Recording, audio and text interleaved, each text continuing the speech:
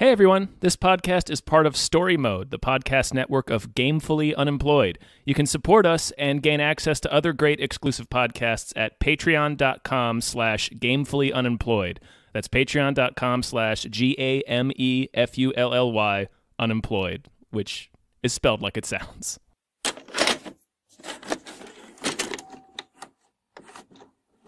Let's dive right in. Into the world of Alexander. Into the ancient world of Alexander. Hi, everyone. Hello, everyone. My name is David Bell. My name is Tom Ryman. And we just watched Alexander, open Sikander. parenthesis. Hold on. I'm not First done saying the parenthesis. title. Okay. For open parenthesis, the second open parentheses, unrated, close parentheses, final cut, close parentheses. Okay, so it should have been Alexander, open bracket, the, then open parentheses, unrated, close parentheses, final cut, close bracket. I don't know. I don't think you should tell me how to do my job, Tom. I think I should when you're fucking wrong. What would you do if you ever reached the end of the world? Never will there be an Alexander like you. Alexander the Great. Conquer your fear! And I promise you'll conquer death! The gods have a way of punishing such pride. No man or woman could be too powerful or too beautiful without disaster befalling. He never lusted for war, Alexander, or enjoyed it so. How dare you! Alexander, be reasonable! This is it's a Thursday. It is. It means this is a Patreon episode where one of our supporters said, "Hey, watch this," and then we said, "You got it, dude." Mm-hmm. We flashed 2 thumbs up. Yep. Our patron to thank for this is going by the name Dan Hackroyd. That's pretty great. Yeah, I'm pretty into Dan Hackroyd. Okay, I won't lie. I am a fan of Dan Hackroyd. Yeah. Thank you, Mr. Hackroyd, for allowing us to watch this movie that is 3 hours and 33 minutes long. It is. There is an intermission. Yep, and directed by Oliver Stone. Indeed. And starring Colin Farrell. Mm-hmm. And Angelina Jolie as his mother, even though they're the exact same age. I was going to say, I believe they're the same age. I looked it up. They're born 1 year apart. Depending on when they were born, they might be the exact same age. Okay, Tom, how did you like Alexander? Are you sitting down? You're probably sitting down because we're recording, right? Yeah. I actually really liked it. All right, Tom, are you sitting down? I am sitting down. I also really liked it. Right? Okay, so I'm going to look up this Rotten Tomatoes score because I know it's going to be a doozy. A lot of it's based on the theatrical version. Okay, yes. This movie has a 16% on Rotten Tomatoes and a 35% audience score. I assume they watched the theatrical version, which was like fucking what? Like 2 hours? I think 2 hours and 50 minutes? Really? Uh-huh. So they didn't cut out that much. 175 minutes. Okay. Is the theatrical cut. I was going to blame it on the cuts, but that's... Well, also, I'm reading the plot description of the theatrical version, and it flows completely differently. Really? Yeah, like it's not just the added footage; it's the way the movie is cut together. Oh. This was a proper epic. It really was. Yeah. It kind of did everything I needed an epic to do. The longer it went, the more I liked it, which was weird. You'd think I would get tired of it, but I was like, I started this movie out like kind of lounging. Yeah. And then about 20 minutes in, I was sitting straight up. And about like 30 minutes in, I was leaning forward. I watched it with Marina, and we were both like silent the entire time, just intently watching this movie. Yeah. Yeah, all right, it lost me The beginning, I think I wasn't paying enough attention. I liked the beginning, but what really got me was the end, because when it becomes clear that this is like any good epic, it's just sort of around a person. Mm-hmm. It's not like a traditional film style. It's sort of like chronicling his life. Yes. And kind of the goods and the bads. Like, he's not a hero. No, it's kind of just about like a 20-year-old going to India to find himself, but also taking an army. Right. He's 30 when he reaches India. Oh, but okay. Yeah. No, there's Anthony Hopkins has a line at the end where he says the truth is, what does he say? The truth is complicated and it's also not. Right. So it's like, yeah, he did do a lot of, he created a huge empire and he was progressive in some ways, but also he did a lot of shitty things. Yeah, and generally he was kind of a dickhead. Like, yeah. he's just pushing his army, like, we're doing this. Then the moment he gets hurt, he's like, I want to go home. And it's just like the whole army the whole time has been like, I want to go home. We have to go home. And he's like, no. And then the moment he gets a boo-boo, he's like, okay, I guess now we're going home. And it's like, fucking finally. You blonde bastard. You blonde son of a bitch. You inexplicably Irish Greek person. Yeah, that wig. There was a lot. Like, I think it felt like multiple actors were doing the biopic of either Kurt Cobain or Jason Mewes. Like, they all looked like combinations of that. Mm-hmm. They all had just the long blonde grunge hair. Yeah. Yeah. Like, I can see why. See, here's the thing: is in a way, I get it because I really like epics. I don't know if in 2004.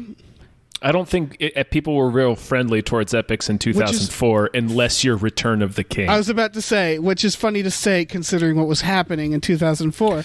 Yeah. But I would say the Lord of the Rings they're epics, but they don't feel like classic epics to me. They're not in the same way. They're long adventure movies. Yeah. This reminded me of like Lawrence of Arabia or any of those epics where it's just sort of focused on one person, and it's not a Hollywood thing. Or Dr. Zhivago it reminded me more of, without spoiling that film, where it's just sort of like it's not clean. Mm-hmm. Life doesn't just sort of wrap itself up in this really neat way. It's sort of just like his story just kind of fizzles out. Yes. And he doesn't really. It's about like someone kind of failing in such an epic way that people were like, he was pretty awesome. Yeah.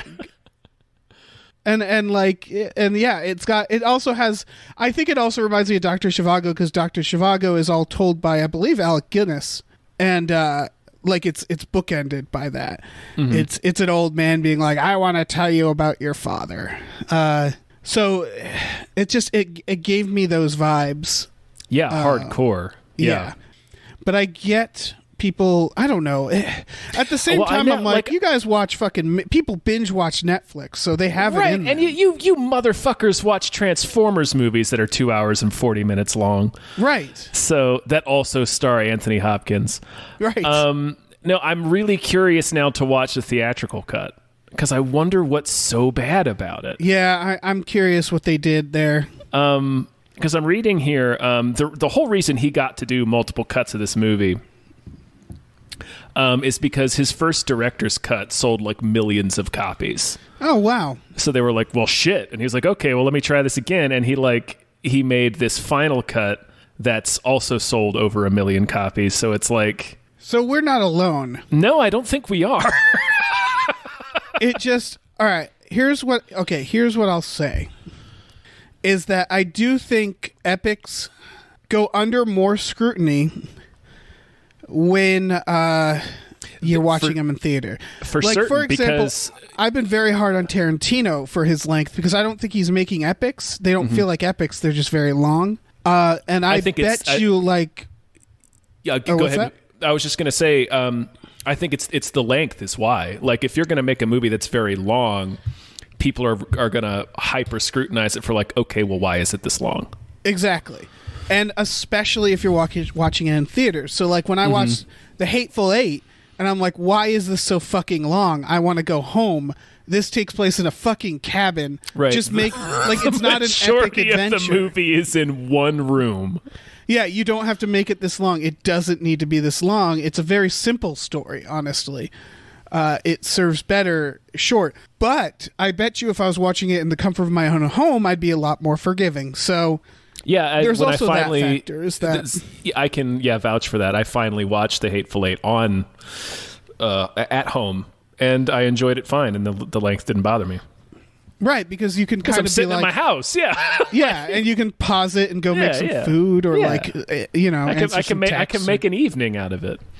Yeah, but when you're sitting in a theater, you it's nothing but you in the movie, and so it's like we've watched a lot of bad movies, and we have, for sure. There's definitely movies where I was like, I can't imagine sitting in a theater, even if it's like a 90-minute movie, just being like, well, can you imagine having to sit just you in the movie? But that's what happened for this. Yeah. Like, I watched this full through. I watched it in one sitting just because I don't know why. I guess I wanted to punish myself secretly. I don't know. But then I ended up rewarding myself because I enjoyed it. Yeah. I was really into this shit. Yeah. I don't know what else to say. I don't know. There's some funny shit in it. I definitely want a Greek statue of Val Kilmer. The Greek statue of Val, the likeness of that statue was so shocking. Yeah. It's just like, that's just a statue of Val Kilmer. Yeah, maybe he got paid. Yeah. In that. I don't know. There's a lot to talk about. I know there is. I'm just yeah. In terms of like judging this movie, yeah. I don't have any mixed emotions about it. I was just like, yeah, it was really good. I didn't think the opening credits looked like a museum slideshow, and so I was like, that's not a good sign. Mm-hmm. And then you pointed out to me the parrot fucking did not want Anthony Hopkins to touch it. Within the first 5 minutes of this movie, a parrot bites the absolute shit out of Anthony Hopkins. And Anthony Hopkins rolls with it because he clearly wasn't supposed to be bit by that parrot. That was one where they're like, cut. Anthony, are you all right? Yeah, fine. We all saw it. We all saw that. Right, because it's a oneer. He goes all the way around that room. So it's like they had to film for like 3 minutes, and then they got to be like, Tony, you okay? Yeah. Oh, my gosh.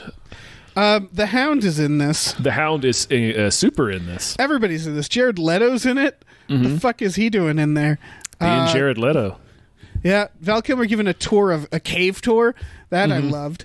Val Kilmer was killing it in this movie. He really is. He plays this grizzled monster of a king. Yeah, he plays his shitty father, and Angelina Jolie is the mother. Is his shitty mother. Yeah, I liked her more than Val Kilmer. Yeah, but she had she had some problems. You get a hardcore Lady Macbeth vibe off of her. Yeah. But I mean, she's great. Like, everybody's really good in this movie. Oh yeah. Like, I didn't think a single performance was bad.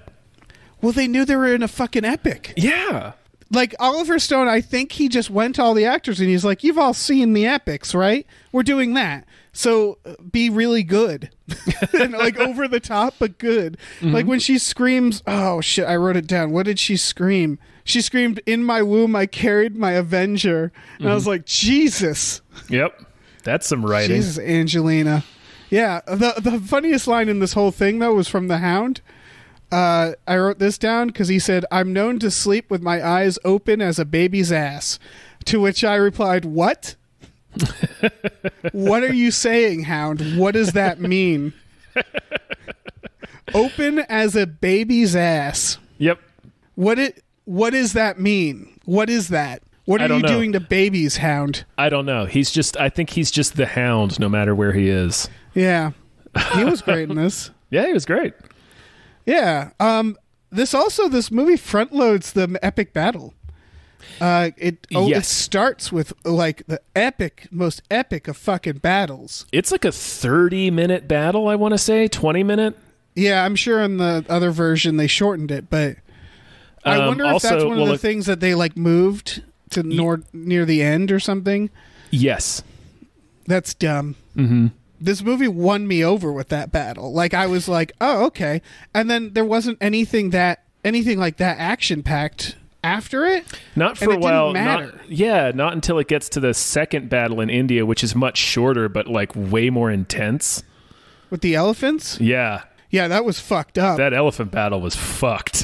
That horse scene where the color changes and when he gets stabbed and holy shit. And I think you can interpret that a lot of ways, but part of the voiceover as the battle is ending, Anthony Hopkins says, like, this was like our bloodiest battle. We were just butchers. Like, after that day, none of us were men any longer. So I think maybe that's the reason for the color change. And also it's because it changes color when Alexander gets shot. So it's like, this is the beginning of the end. Yeah. I figured it that way. Is they do a lot of like POV of death.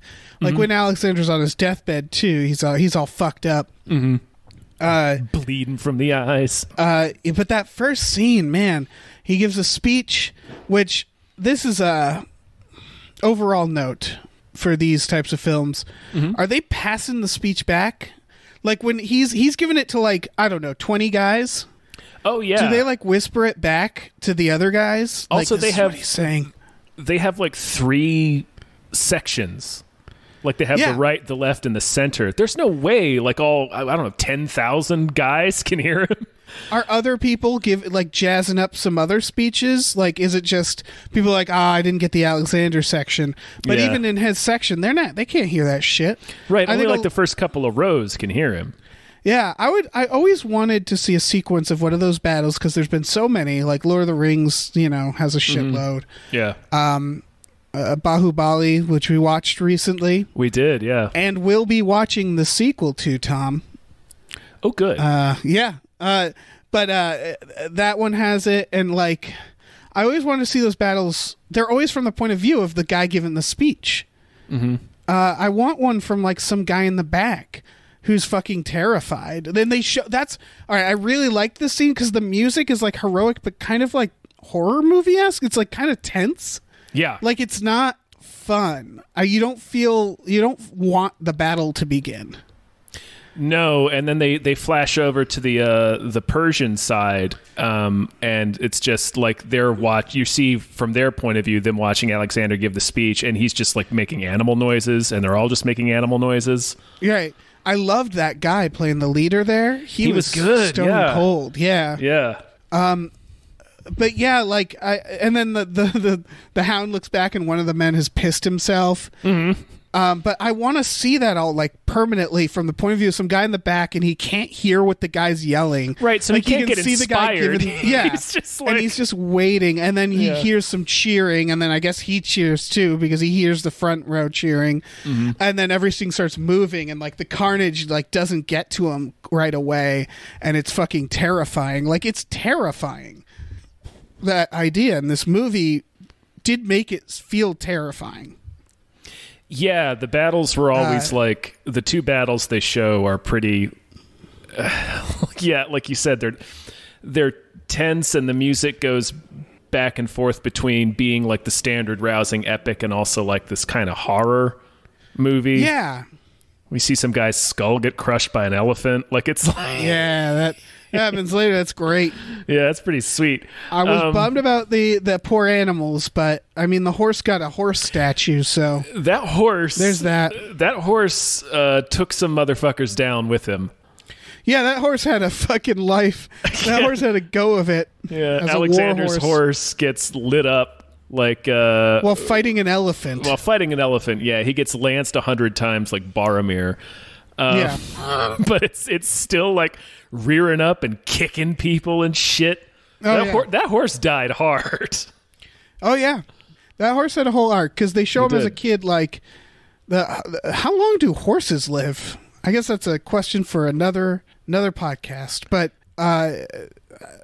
he's like everybody's like no one can train that horse, and then of course Alexander does, and then. Yeah, he builds a horse statue for him in the end. That horse deserved that statue. Yeah, that was the only relationship that I got emotional about because they flash back to the horse and he's scared of the whole thing is the horse is like scared of his shadow, and Alexander understands him, and then at the end he does the same thing with the horse. He like calms the horse, and he's like, let's, one last time, Mr. Horse. That's what he named him. Yeah, Mr. Horse. Mr. Horse. Captain Horse. Captain Horse. Yeah, that was fucking emotional. Yeah. That's the thing. That's what makes epics good. It's the same thing that makes like an HBO series or miniseries good, is that we get to spend a lot more time building those kind of connections. Exactly. So that when that shit happens, you feel it. And you don't need 3 goddamn movies to do it. Sometimes you just need 1 3-hour. Yeah, sometimes you just need one movie. really long movie. Yeah, like Jared Leto. Jared Leto's untimely death. It was his shirt poisoned. Did I get that right? No. He drank from a. They said he mixed They said he mixed some of the water with the wine. And they're in Babylon. In India. Well, they're not in. No, in Babylon. They're in Babylon, but like so Alexander's like incredulous about it. He's like, how could he have brought back typhus all the way from India? And then he suspects that Rosario Dawson has actually poisoned him. Rosario Dawson's in this. She sure is, playing a barbarian princess. Yeah. Who, like, all the women in this movie look like they constantly have a squint on their face. They're like constantly glaring, and you can see every time they look at any of the guys, they're just thinking, fucking dumbass. Oh yeah. Like they're again, Angelina Jolie is no fucking hero, but like they all just seem permanently just irritated and fed up. Of course. With this bullshit. There's a whole lot of bullshit around them at all times. Bullshit. Yeah. Yeah, the poison shirt thing, that's how Hercules dies. Oh, and okay. Anthony Hopkins mentions it in one of the voiceovers. When he's talking about how, like you said, like in when you compared it to Dr. Zhivago, how it kind of, they just sort of fizzle out. It's not like neatly wrapped up. And he has that they just sort of die. Yeah, he has that bit of narration where he's like, Alexander should have died in India in that battle, because that would have been like a mythological ending. Yeah. And then he points out, but no, that's not how life actually happens. Hercules died because he put on a poisoned shirt. Right. Alexander either drank too much or was poisoned. Right. And like, who can say? I love when at the end Anthony Hopkins is like, and this person poisoned this person, and then that person poisoned this person, but not before they poisoned this person, where it's just like, oh, all you motherfuckers are just poisoning each other. Well, yeah, and they keep that thread going throughout the movie where it's like you are seeing the clear divide among his generals. Right, and they try to fucking poison his ass. Yeah. And it's like, oh, as soon as he dies, it's just going to be civil war. Right. Like, yeah. And then it does. They like fight over his fucking body. Literally fight over his body. Yeah, they're just grabbing at his body. Yeah, the first guy who tries to poison him gets executed by means of awesome. Where they're like, someone's gonna huck a spear into you. And it's I like, laughed seriously? Incredibly hard at that scene because first of all, yeah, it's just awesome. They have him tied to a post, and like a guy from like 8 feet away lances a fucking spear into him. It's really funny. And second, Anthony Hopkins' voiceover is going at that point, and he says, none of us stood up for him because none of us really liked him. And then, like, as soon as he finishes that line, the spear gets thrown into the guy. Yeah, I wanted Anthony Hopkins to be like, execution by spear was a thing we made up that afternoon. Yeah. No one had ever done it before, but, we didn't really like him, like I said. We thought it was pretty bitchin'. Yeah, we thought it'd be kind of funny. And also, it was. And also, I mean, we're being honest now, he always kind of sucked. Yeah. So, the longest discussion we had was over who got to throw the spear. Yeah. A whole debate over that. It lasted an entire evening. Yeah, it's the beginning of the end there, I think, because the idea, the conflict of this movie is that Alexander basically takes his army to go explore and conquer. Yeah, they established when he's little he wants to go to the end of the world. Yeah, and he's a dick. Obviously, they talk about it. They're like, any tribe that resisted, we slaughtered. But then if people welcome him, he's just like, all right, let's fuck. Like, it's just like, let's fucking party, guys. Yeah, he would leave. He seems to. He would leave their kings in charge. Right. So as long as you like taking over, he was just like, yeah, he's creating franchises. Yeah, basically, he's just like, let's have a few wine parties. Let's fuck around for like, I don't know, a couple weeks, and let's move on. And his generals basically get more and more like, they're all pretty racist about it. Yes. And Alexander is as woke as anybody can be in this scenario, in this time. Because he's just like, these cultures are older than us, motherfucker.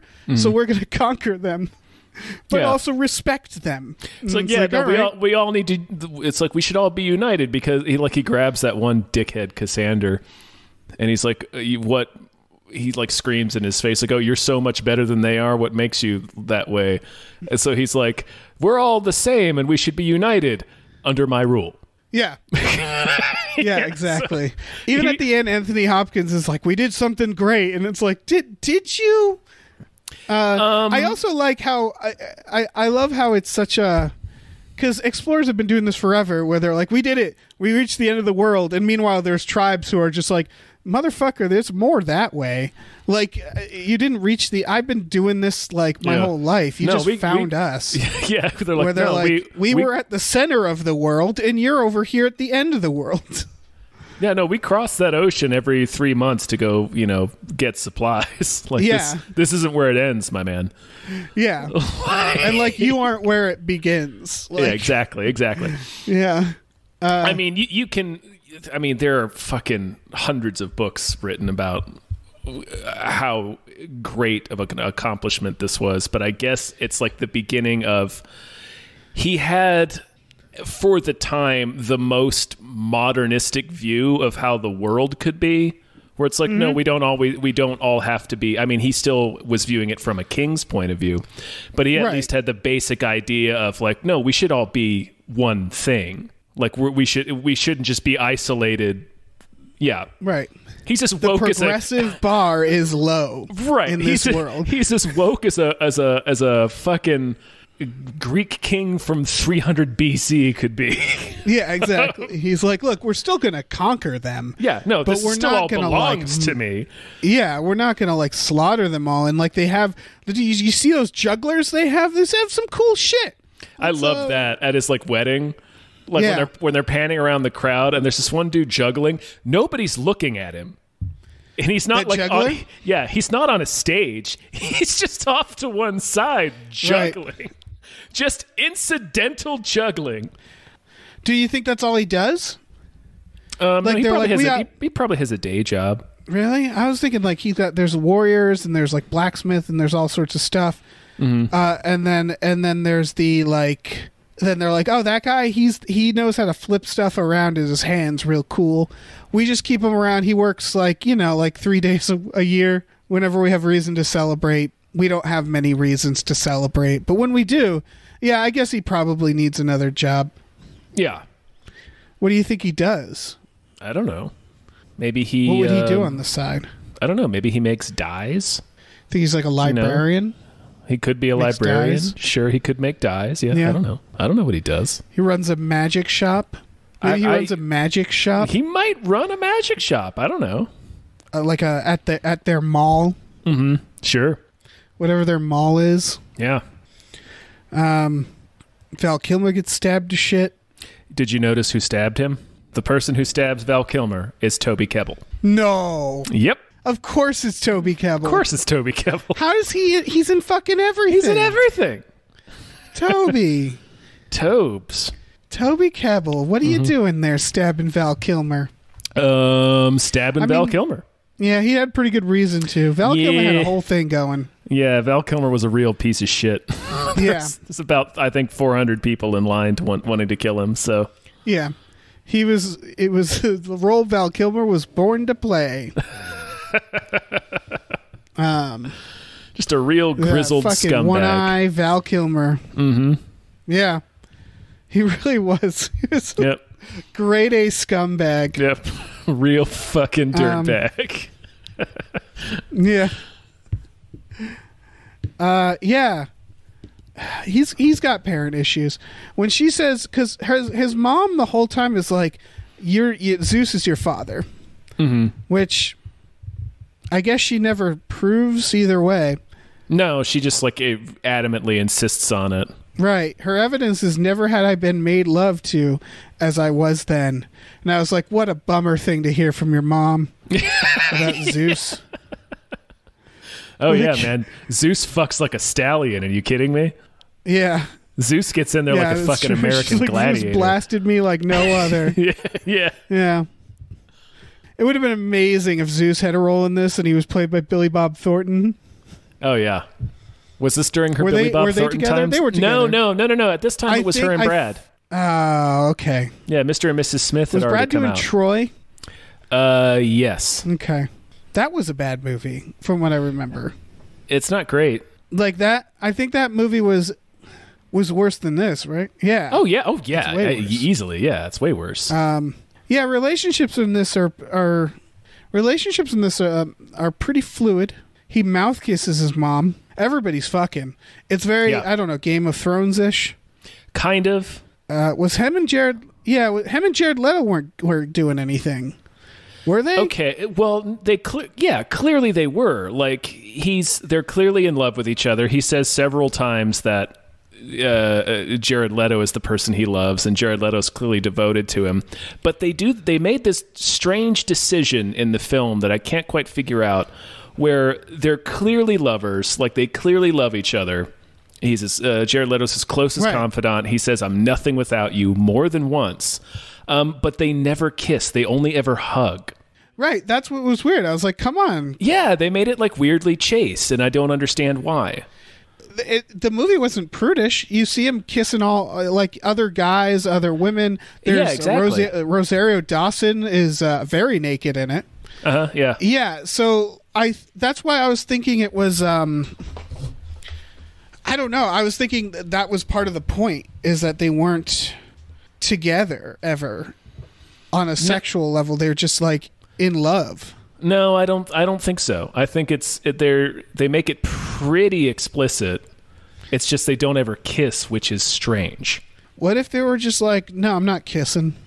Like, I'll kiss other guys, but I'm not kissing Jared Leto. I don't know where his mouth has been. It's which true. is that's a fair thing. Valid concern. Valid concern for Colin Farrell as well. Don't know where Colin Farrell's mouth has been. Oh, that's true. Yeah, neither of them. I don't know. It was an odd choice, and I couldn't figure out why he did that. I couldn't figure out why Oliver Stone made that decision.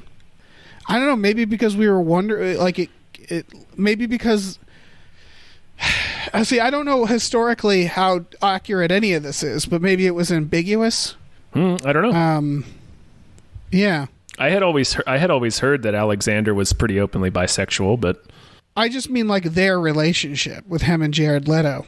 I don't know, but he loves him so much that he has the doctor executed when he dies. Mm-hmm. He sure does. Which I can only hope that'll happen on my deathbed. I hope the doctor that oversees my death gets executed for like allowing me to die. Because why not? That's a baller move. Yeah, well, at that point, like, Alexander is deteriorating from alcohol abuse, paranoia, exhaustion, and he's so paranoid at this point. No. So he's so paranoid at this point that he just sees conspiracy everywhere, and and they show us the two timelines in the movie that they cut back and forth between are. The one timeline when he's a kid it starts with the kid and it's moving towards his father's death, and the other timeline starts at the big battle with the Persian king and is moving towards his death. Right. And the closer we get to his father's death, we start to see why he has that paranoia sort of instilled in him. It's because his mom was always scheming. His dad was murdered in public, probably orchestrated by his mom. Right, and of course he turns into his father. They do a good job. Yep. Yeah, where when he chokes out Rosario Dawson, and it's like, I'm becoming my father. Mm-hmm. It's like, oof, This is a fucked up family, my friend. Yeah. So it is sort of just, it's part of this is also like he's horrified when his dad dies and everybody is immediately like, hey man, hey bro, congratulations. Yeah, you're the king. Like nobody cares about his dad. They're just like, yeah, you're king now. Well, it's like, that, it's weird. It is weird, but it's also, it's another part that fuels his paranoia and also part of his hatred for his mom and his parents is because it's the prudent political move to do. Like Jared Leto is the one who swoops in and grabs his arm and it's like, hey, Alexander's the king now, because they know his dad has just... Yeah, if you wait a second. Right. His dad has just married another woman and had another son with this other woman. So it's like somebody else is going to be competing for the throne with you. Right. So you need to kind of be very public about, I'm the king, like right now. It's like the realization of how fucking rotten this business is. Like when he's on his deathbed, people are like, who are you going to name? Name someone. Because it's that everybody's sort of like they love you and then you die and they're like, okay, let's move on. And you're people want to kill you. People hate you. You make a lot of enemies. I think that's part of his twist is he starts of like, everybody loves me. I'm not going to do anything wrong. And then as his life gets more complicated, it's like, oh no, you can't function that way. You have to do stuff that make people hate you because otherwise you won't do anything. Yeah. It's very sharply punctuated by the moment he's dead, they start literally fighting over his body. Exactly. Yeah. And so he's not great, and he's also been thrown into a very terrible, fucked up world, where so much is expected of him. Mm-hmm. I think that's why Jared Leto, of course, that's part of their relationship with Jared Leto, is Jared Leto never let him win when they would spar.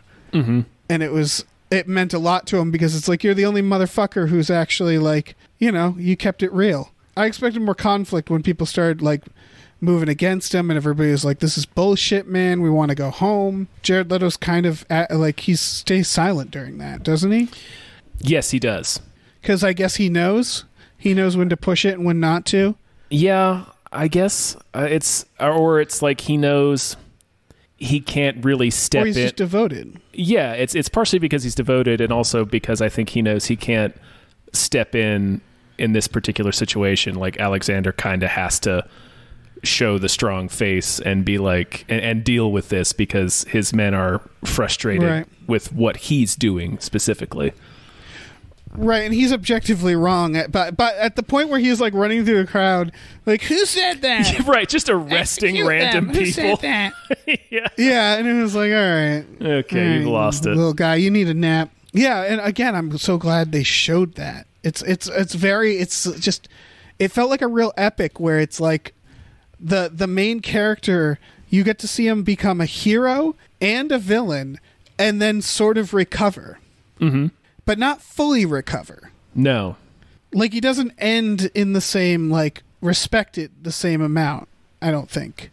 No, definitely not. And so it was a very interesting path to follow with this character. This epic with Colin Farrell. Mm-hmm.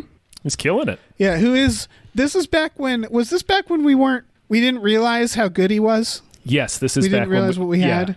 We didn't realize how good he was. Oliver Stone realized. Apparently, yeah. He's just like, I got to get this son of a bitch into my epic. Was he in Daredevil? Yeah, he'd been in Daredevil and Minority Report already, and I think maybe Heart's War. Did he go from Daredevil to this? He did. That's great. Mm-hmm. They were like, Colin, put on this wig, and he's like, all right. I mean, I still have the bald cap. And it's such a shame because watching this, it's like, I hope he didn't get too much grief for this because it's a good movie.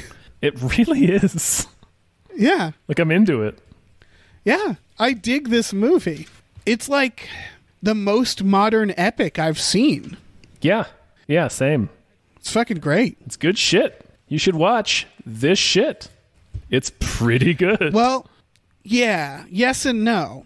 Okay. You should watch the unrated director's cut. Is that what this is? The final cut. There's 3 versions. Yeah, this one's called the final cut. The unrated final cut. Mm-hmm. I can't speak on any of the other cuts. I would say avoid the theatrical cut, but also you need to be the type of person who can watch a movie for 3.5 hours. Mm-hmm. And I understand that movie is not going to be like a superhero movie. It's going to be, like a character, mostly like a drama, I would say. Mm-hmm. Yeah, no, it's primarily a drama. There's 2 enormous battles in it, but no, this is some dramatic shit. There's nothing more dramatic than fucking harpooning a man as an execution. Yeah, fuck that dude. That's fuck that dude. No one liked that dude. Yeah. So just have your expectations. You gotta be open. You gotta be open to this, like as open as a baby's ass. You gotta be that amount of open just to gaping. The idea of watching like an old school epic. Yeah, gaping as a baby's ass. Yep, just gaping. And that's the thought we'll end on. Yeah. Thank you to Mr. Hackroyd for telling us to watch this movie. I enjoyed it. Yeah, I literally never would have watched this movie otherwise. No, I would have just figured this was a bad movie. Yeah. Yeah. So let me tell you guys about our Patreon. Do it. Because we have one. Yeah, it's patreon.com/gamefullyunemployed. We have exclusive podcasts there, like Tom and Jeff Watch Batman, and Fox Mulder is a Maniac. Woo! We have a tier where you can make us watch movies. I do. Okay, I'm gonna say this is that not everybody can get away with asking us to watch a 3.5 hour movie. It's a big swing. You're taking a risk. You have to really know if that movie is going to be good, Yeah. People have done it in the past, but I don't want to encourage it just because I like this movie. You know what I mean? Yeah. Does that make sense? Yeah, no, it makes sense. Well, the amount of time it takes to watch, we have to be reasonable with. So we take the longer ones on a case by case basis. Yes, that's true. But also, it's just I just mean in general, if you don't want us to curse your name, don't give us the unrated director's cut that's 3.5 hours long of the spirit, use your judgment. Mm-hmm. And Dan Hackroyd here, I don't know if he knew, but this was a good one. This was a good one. It's a strong pick. Yeah. We also have a store, tpublic.com/store/gamefullyunemployed, where you can get t-shirts, stickers, masks, I think might be back in stock now. All kinds of stuff. So check that out if you feel so inclined. And if you don't, then don't. You don't have to. I'm not going to make you.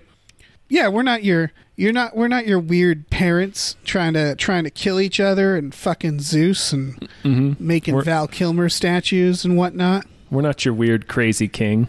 Yeah, no Toby Kebbell's gonna come in and get us. You're safe from Tobes. Oh, Toby. Oh, Toby.